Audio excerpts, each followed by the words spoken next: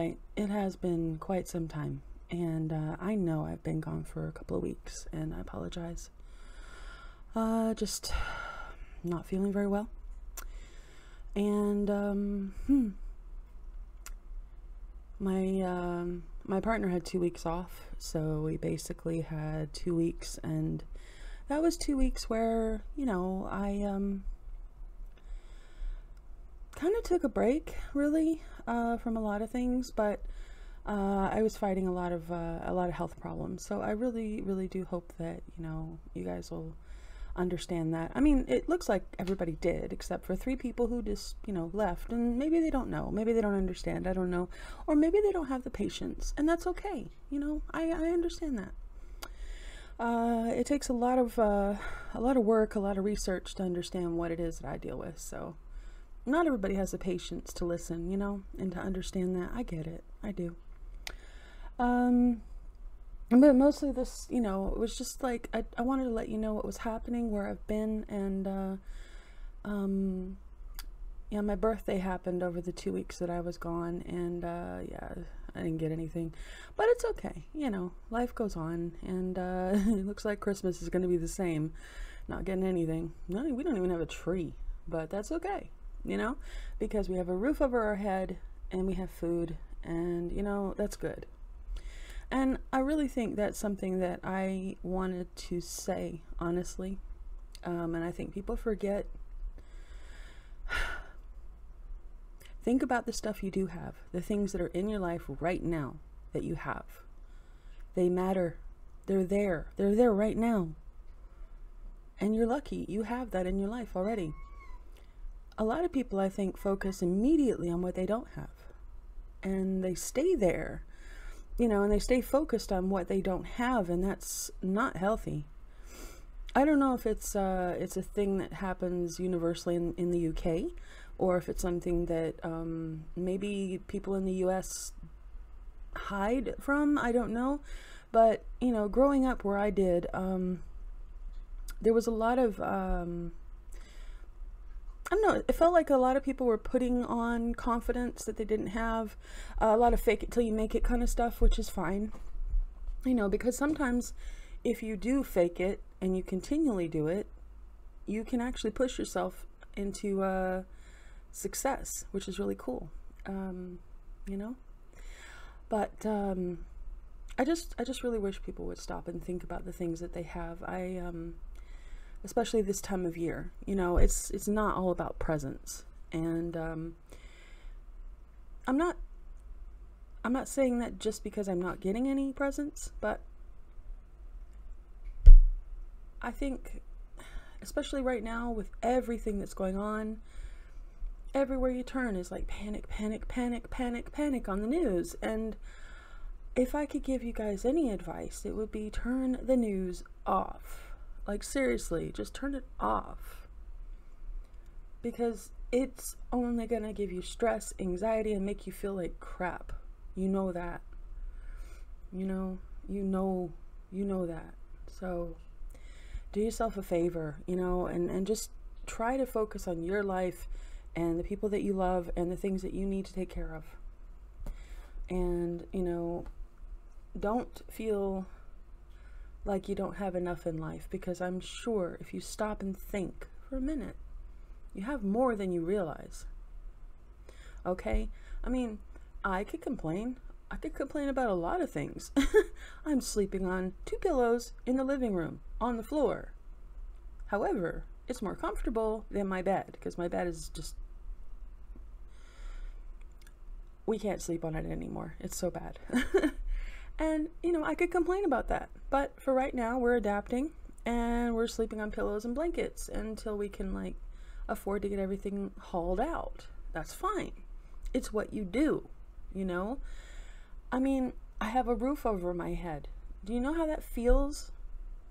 I used to live on the streets.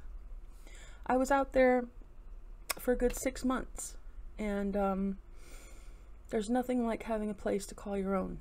Nothing like it at all. And, I would suggest being thankful, being more aware and more thankful for what you have.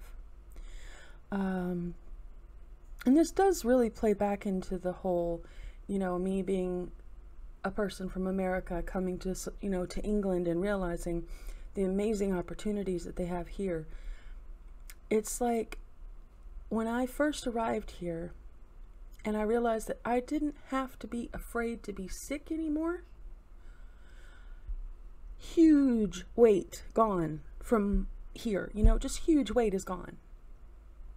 Do you know how many millions of Americans right now are going through that?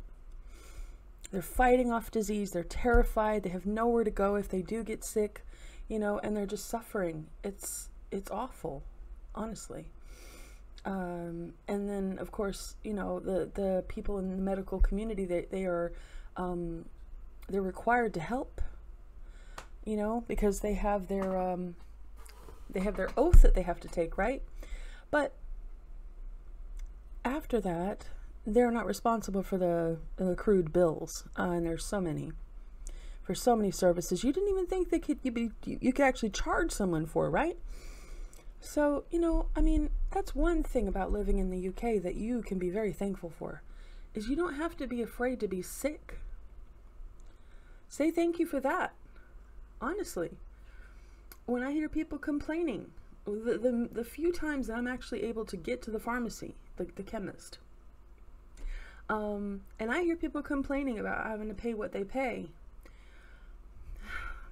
there's really a part of me that thinks that the NHS and the corresponding chemist and you know, the whole infrastructure really should put out itemized bills, not to be paid, not saying you're being charged this is what you have to pay us, no, but just to show what it actually costs, you know?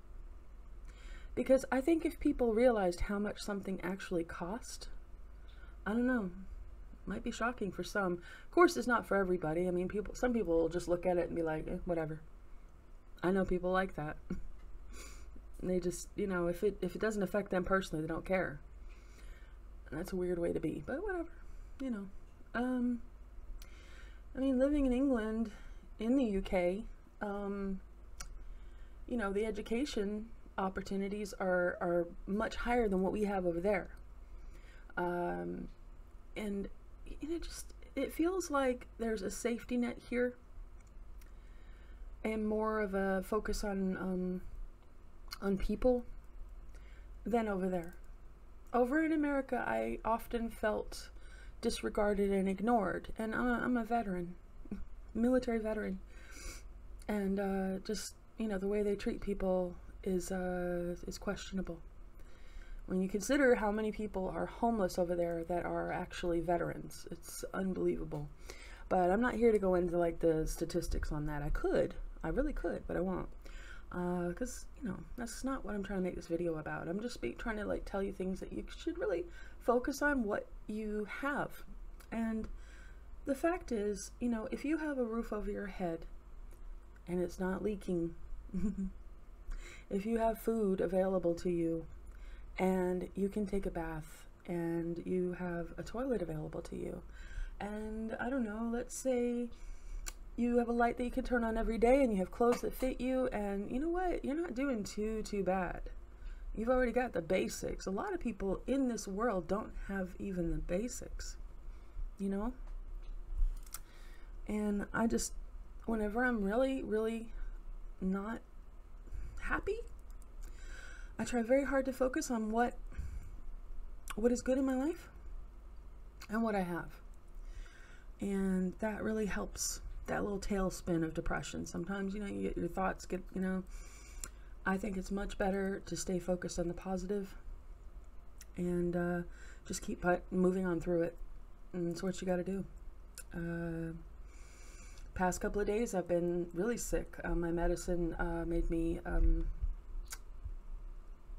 let's just put it this way, there were a few unscheduled stops, kind of like if you drink too much in the bathroom. And it was not fun. And then as I'm recovering from that, my cat decides, well, I have an upset tummy too. Oh joy. So yeah, you know, cleaned that too. Life can sometimes kick you when you're down, but you know what?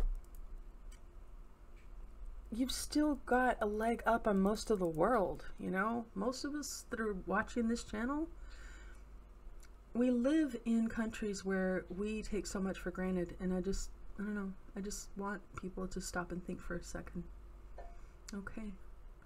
And, you know, I'm traipsing along on YouTube. I don't know if I'm going to get anywhere, but you know what? I like talking to people, and I just wanted to let you guys know the last 2 weeks have been very hard for me, but we're back.